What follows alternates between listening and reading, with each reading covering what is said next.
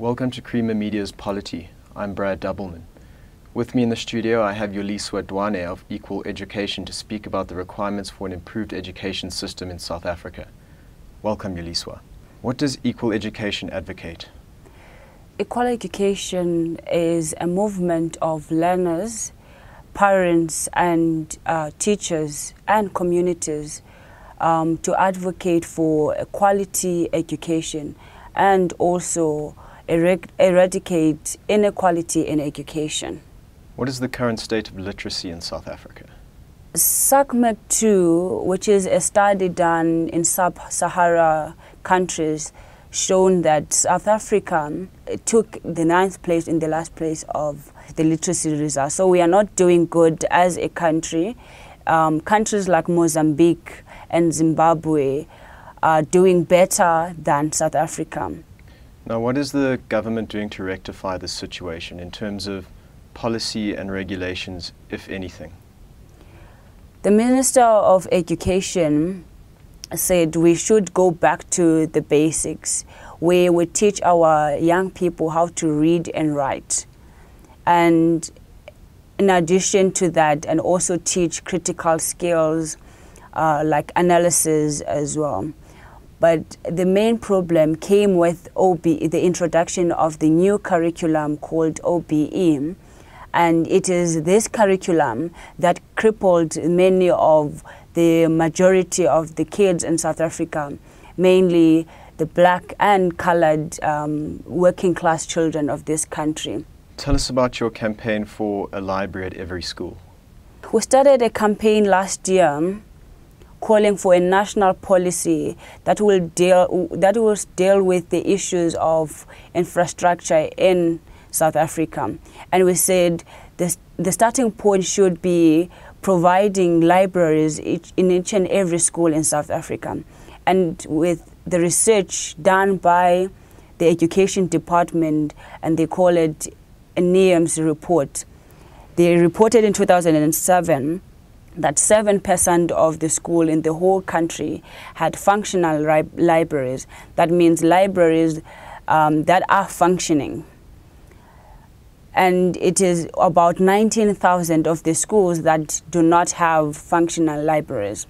And when we do complain as a country that our matriculants are failing to get into university or to get the 40% as the pass rate for the entrance level for university and technicons, we don't take into account that there is a huge gap of inequality between those schools that do afford to pay for their own libraries to be stocked and those schools that do not have those things. Most of the no-fee schools and even the schools that do charge small amounts of fees are not able to stock their own libraries. They're not able to even provide computers for everyone in the schools.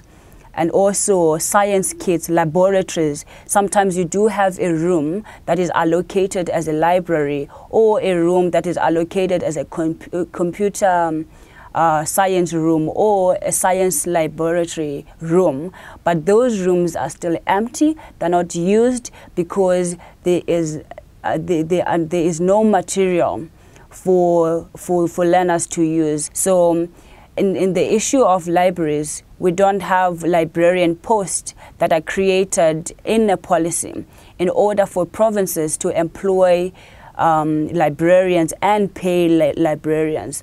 And also, in order for government or the treasurer to allocate funding, there must be concurrence between the Ministry of Education and the Minister of Finance in order for finance to fund.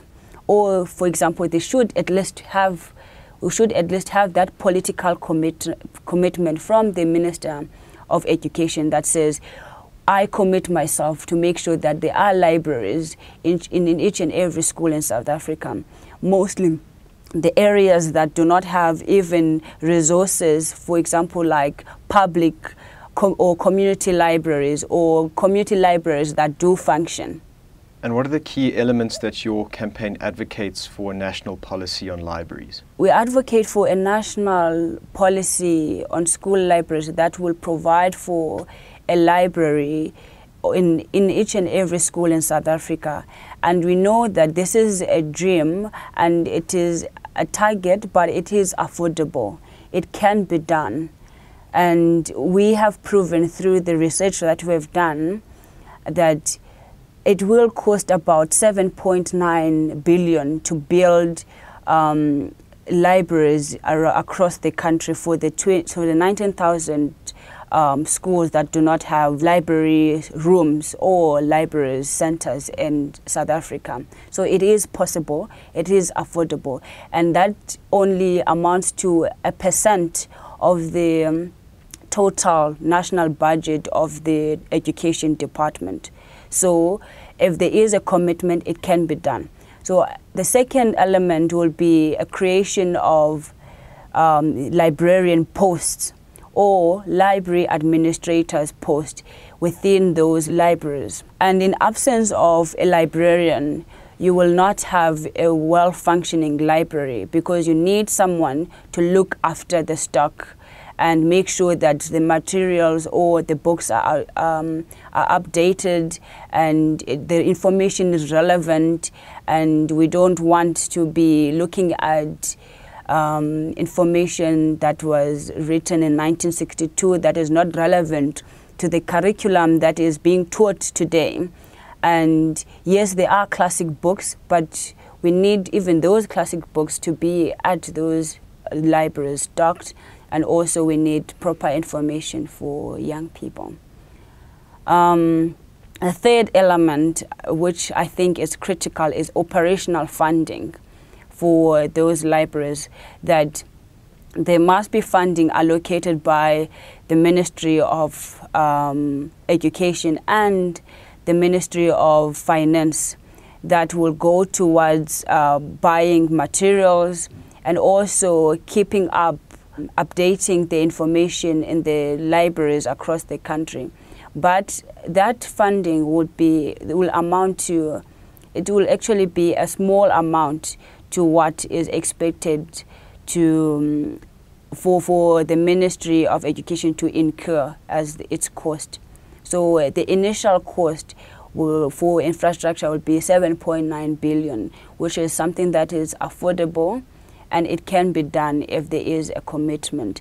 And we're not asking for government to fund this project within a year or two, but it should be a long-term. They should have at least a long-term strategy and or a plan that says at least we will phase in and we will fund this project for a period of 10 years.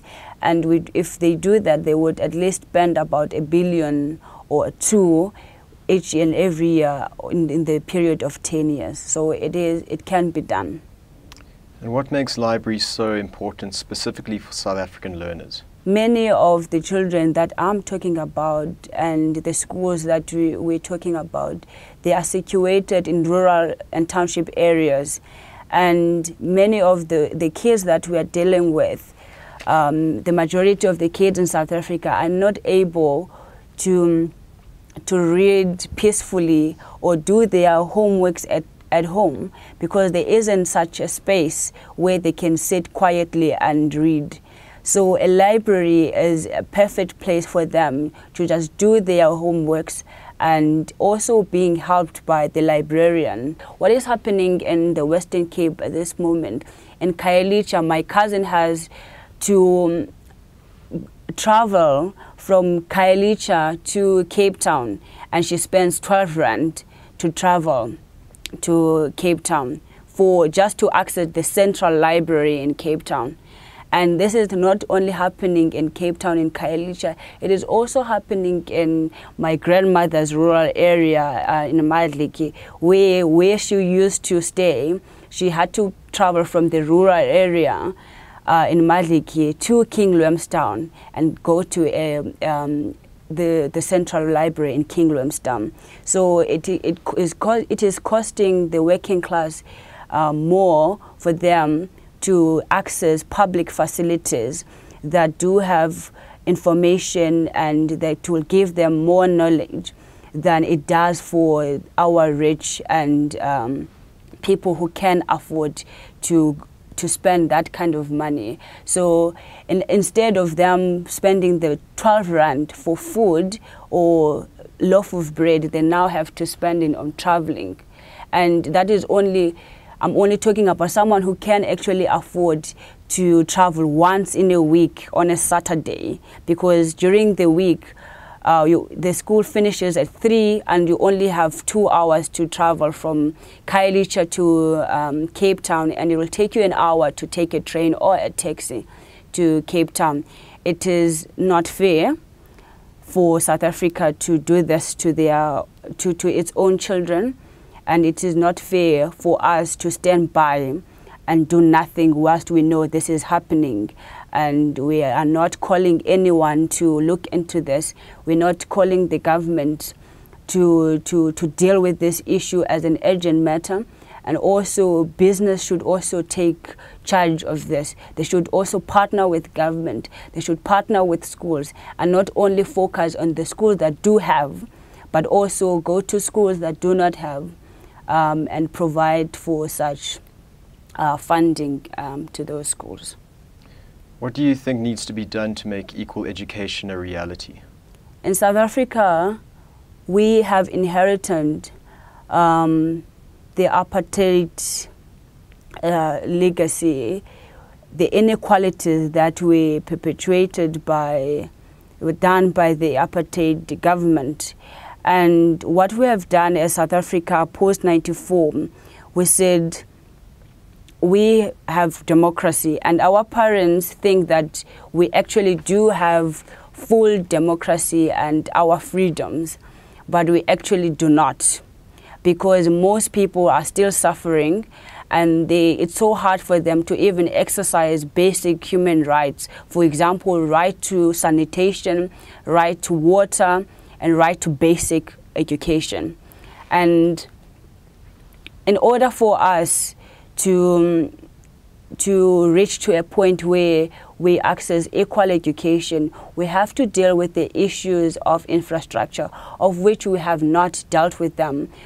The education department had, in the past 2 years, thought of creating 2 policies on school infrastructure that deals with all the issues that I talked about, like, for example, computer labs, science kits, water and sanitation libraries. But what it did, it stopped. It didn't adopt the policy. It was supposed to be implemented by 2009 and be fully implemented by 2010. That didn't happen. And I think the government is doing this deliberately because they don't want to spend any of their money. And if we can afford to spend any of our money as a country to build stadiums, of which I think it's a good thing that South Africa is hosting this wonderful World Cup, then we can be able as well to lobby governments, to lobby the private sector, and also take some of our money that we are spending in many of the things that might be also necessary or probably unnecessary, to commit ourselves in dealing with the school infrastructure issues in South Africa in order for us to deal with the quality of education or improve the quality of education in South Africa. Thank you, Yoliswa. That was Yoliswa Dwane of Equal Education discussing the group's campaign for school libraries.